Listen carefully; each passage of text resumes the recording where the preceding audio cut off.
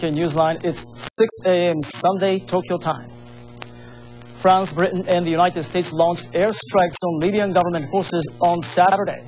The raids are in line with a UN Security Council resolution allowing military action to protect the Libyan people from attacks by Muammar Gaddafi's forces. Tonight, British forces are in action over Libya. They are part of an international coalition that has come together to enforce the will of the United Nations and to protect the Libyan people.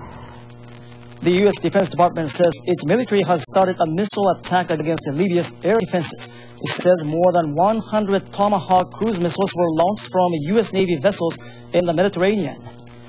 The French Defense Ministry says its Air Force carried out its first attack against Gaddafi's forces at 7 p.m. on Saturday.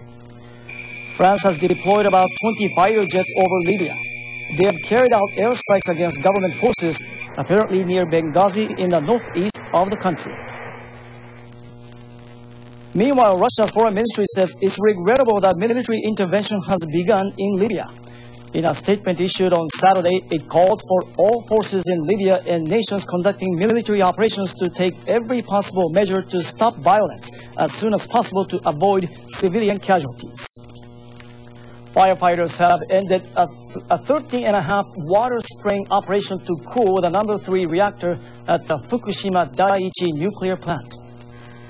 The Tokyo Fire Department started the operation shortly after 2 p.m. on Saturday.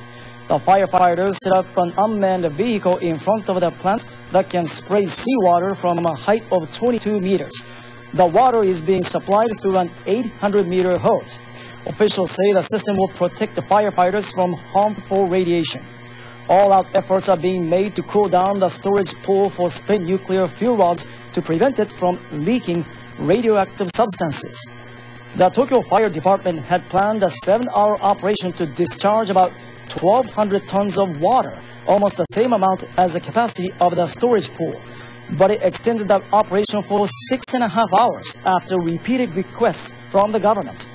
The total amount of water sprayed was apparently more than double the capacity of the pool. The Tokyo Fire Department and the government task force will discuss the possibility of further spraying operations at the stricken plant. Earlier, Tokyo Fire Department workers who helped to spray water on Saturday held a news conference.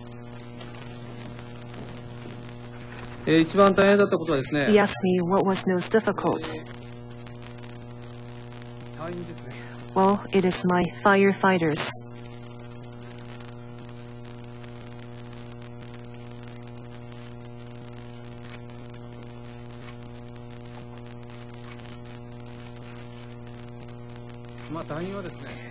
My firefighters have very high level of motivation and they worked very hard.